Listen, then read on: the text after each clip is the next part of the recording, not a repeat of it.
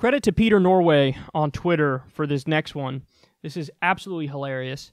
So Gavin Mcinnes went on Alex Jones' show. They're both still around and hanging on for dear life after being given the social media death penalty. So Alex is going to be so unhinged here that he even creeps out Gavin Mcinnes.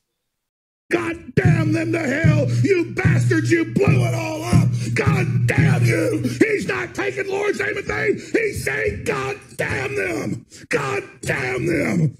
God damn them. God fucking damn them to hell. You seem upset. I'm freaking pissed, man. You know they're giving kids vaccines everywhere that eat their freaking cerebral cortex? No, I'm not really familiar with vaccines. They should complain about the children being effed with. God, not me showing you. You think I like seeing this crap? You think it doesn't piss me off? Let me tell you, I'm ready to kill people. I'm sick of this. Not literally. The point is, I'm getting sick of this crap. That's one attitude. Another attitude Let's just is... give all our kids to the child molesters. God damn it. Excuse me. You know, I'm not taking the Lord's name in vain. I want these people damned to hell. I love how Gavin tries to say something like 2 or 3 times, and Alex just bulldozes over him. He's like, that's one attitude. Another attitude is...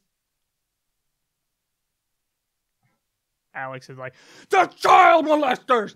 The interdimensional child molesters! Ah! God damn them! God damn them! Do you know that they're giving vaccines to kids that eat their cerebral cortex? Gonna go out on a limb here and say, that's not happening.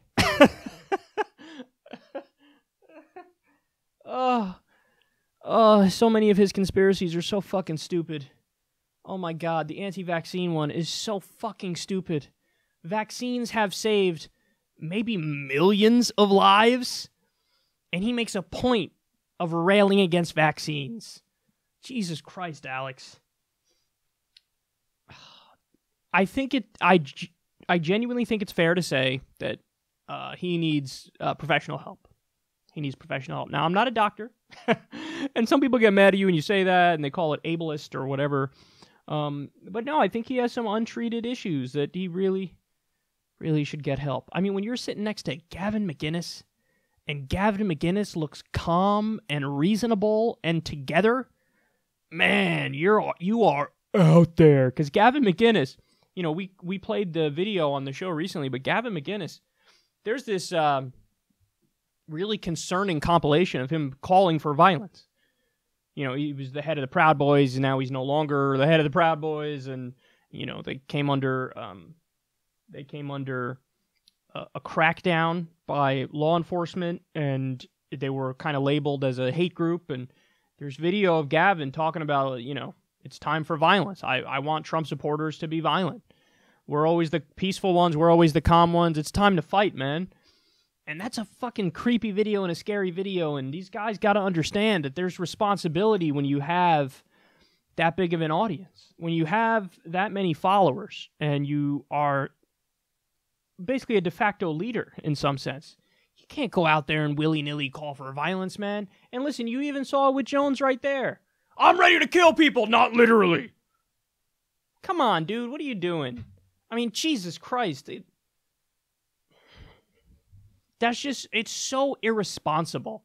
But the thing that shocks me is, here you have a guy, Alex Jones. Now, Alex Jones and Gavin Mcinnes, they were given, like, the internet death penalty in a way. Not completely, because they're still on the internet, but I mean, like, the social media death penalty. All the biggest platforms axed them. What's really weird to me is that Alex Jones has been selling these, like, bullshit supplements for a long time. And it appears like there's no investigation into his supplements. And, like, he's making ridiculous claims about his supplements. Like, really silly claims. He's selling, basically, snake oil. So he's a con artist. He's doing a classic fraudulent sales here.